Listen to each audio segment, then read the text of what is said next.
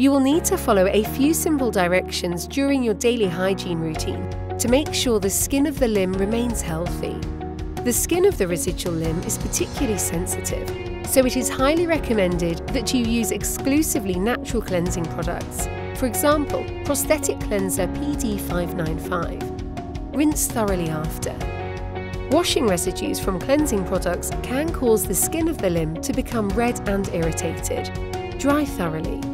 Your daily hygiene routine should include a careful inspection of every part of the skin of the residual limb to make sure there are no points of irritation.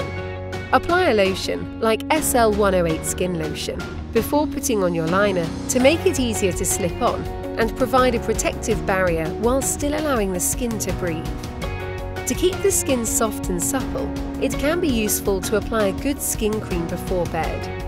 We recommend Alps Antioxidant Cream, which keeps the skin supple, soothes irritations, and stimulates skin cell regeneration.